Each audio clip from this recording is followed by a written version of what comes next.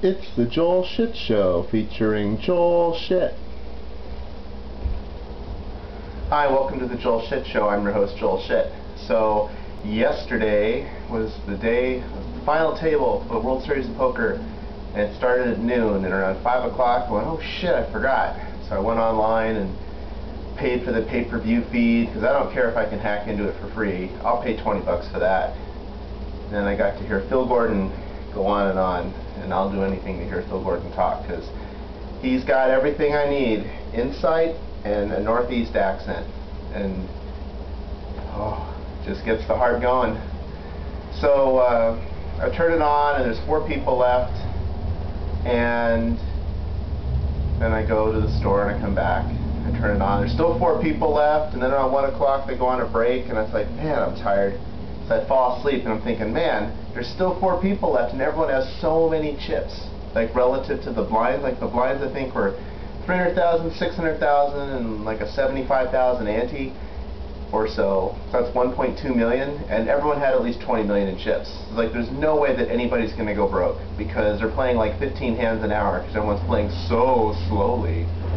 So it's like, I'll just watch the rest of this in the morning. I was like, well, I don't know, because I thought that last year, and it ended like at 5 something in the morning. So maybe this year, I said, no, it'll be different this year. They'll still be playing in the morning.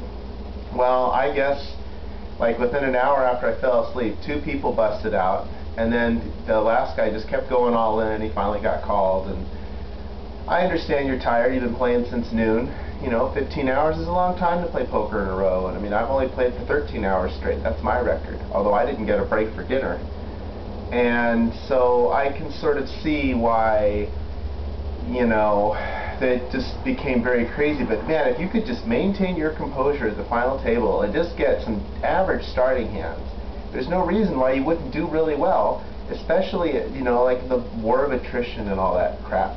Because I mean, well, there was a point around midnight where this one guy, the guy who finished third, he kept going all in over and over, like 3 out of 4 hands, and I mean, he had like 35 times the big blind. It was just ridiculous. Yeah, he was picking up the blinds and antes, but if he ran into 1 kings or queens or aces or something, he would have been sunk.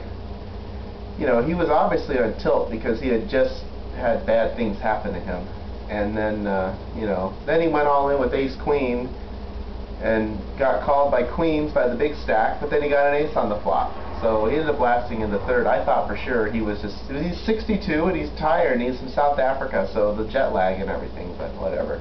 That's all the time we have for today. Visit us on the web at joelshitshow.com. Email Joel at joelshitshow.com.